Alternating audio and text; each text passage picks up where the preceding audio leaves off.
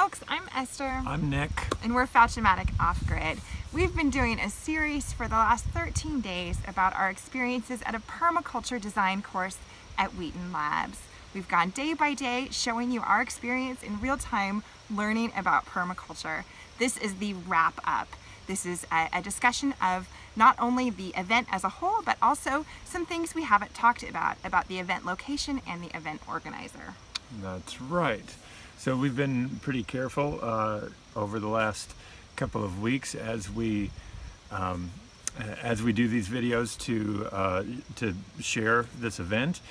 It was really important to us that we go and we learn from quality instructors about a subject that we're passionate about, and we really appreciated the way that the course was organized by the instructor Tim Barker and all of the excellent instructors that came through, but we had to be very careful to, in the videos, focus on the content of the course. So there's an elephant in the room here, which is Paul Wheaton, who is the force behind Wheaton Labs and the person who invited us to come and take videos of this course, or who arranged with us to come and take videos of this permaculture course. Having been on his property for 2 weeks, we have to state unequivocally that we do not endorse Paul Wheaton. We do not endorse Wheaton Labs. If it's possible for you to access these wonderful instructors in some way, we suggest that you do so, and we're going to provide as much contact information as we can for all these instructors. However, what we experienced with Paul Wheaton at Wheaton Labs was not only a leadership difference. We had known going in that there were some difference in leadership styles. We actually experienced really serious problems with emotional abuse, issues of sanitation and safe structures for the people who are living and working there, and also for ourselves. We have children, and we very quickly came to a point where we were eating our own food, drinking our own water, and we even had our own toilet facilities because of concerns about those facilities on the property of Wheaton Labs. And we want to make it very clear as well that this is not designed to be a takedown or a dish session necessarily, but we owe it to our viewership and to anybody who's interested in permaculture and may stumble upon our permaculture videos in the context of Wheaton Labs. We owe it to them to share our true experience of what we had here. So this is based on actually being there, and I know that it's in a short context of only a couple of weeks, but in that 2 weeks we had a positive experience with permaculture and permaculture instructors, and a negative experience of the owner of the property, and could not in good conscience say that it is a permaculture site necessarily from our very limited experience of permaculture, or that Paul Wheaton is necessarily a good person to spend time with face to face. Now, I will say that Paul has done a lot of work to promote permaculture and to, as he says, infect minds with permaculture, and through his forums, he has created a powerful conduit through which to communicate about permaculture, and has created a gathering space for it. However, from what I've seen and just my short time there, he is not somebody to look to for first-hand knowledge of permaculture systems. He's well studied, he has read a lot, he has talked to a lot of people, he is well circulated. However, the evidence that I've seen is that it is not from hands in the dirt, feet in the manure type of experience. So take that for what you will, but I have a lot of trust for people who get down and dirty and only report back first-hand results. And we do hope that you'll all take this video as our opinion. Of course, it can only be our opinion and our experiences, but you wouldn't be here watching our channel if you didn't have some, if you didn't consider it our opinion, at least at some level, worth considering or worth listening to. And it's because of that, and because we have already done 24 videos which were located on Paul Wheaton's property, which have skirted some of the more complicated issues. We had a strange couple of weeks, and those of you who know us well may have been able to read that in the way that we've been behaving, just as we were literally having our minds blown, our horizons opened by this design process that we were learning from Tim Barker.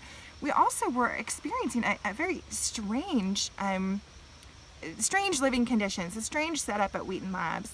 And it wasn't possible for us to process that on camera simultaneous with the material that we were learning. But we're now off-site, we're having a lovely time, and I can't wait to vlog about the next steps in our journey, because we are really having a great time where we are now in northern Idaho.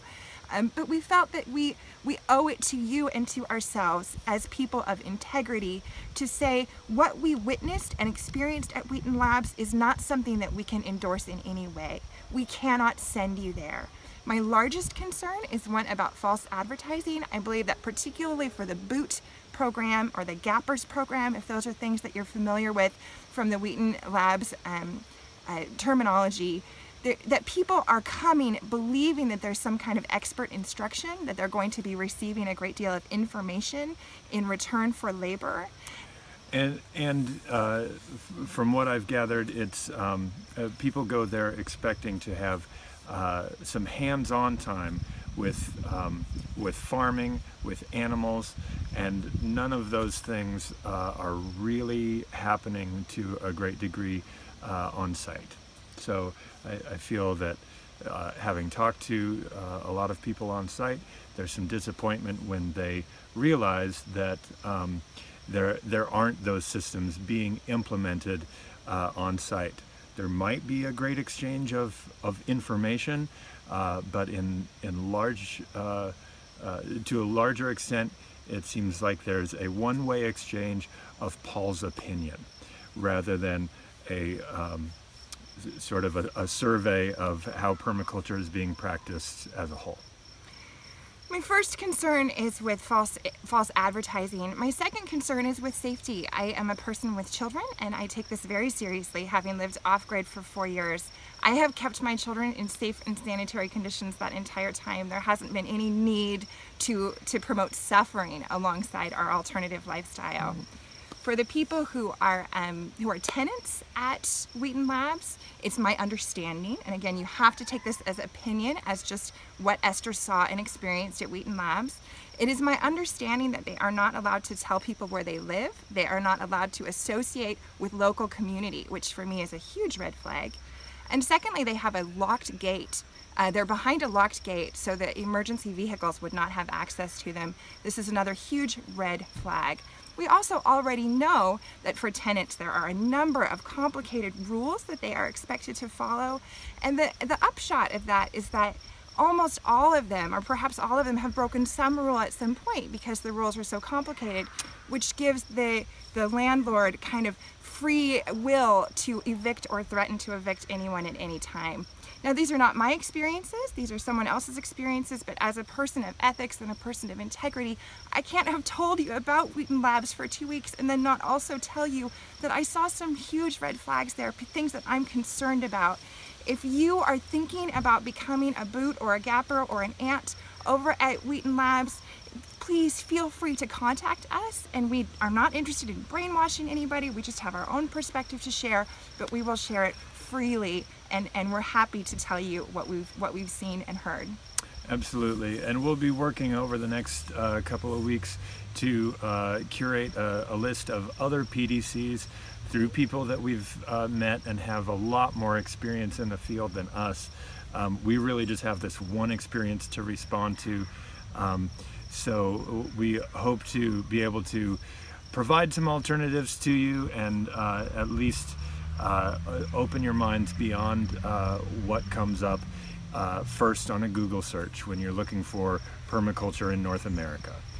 I also want to say that it's my opinion that the greatest resource that permaculture has is the humans involved in it. And if you're not taking care of the humans that are willing to come and do the work that you set out to do, then you're not practicing permaculture. You're practicing an older system which goes by a lot of names, but I think That's okay, just keep going. okay.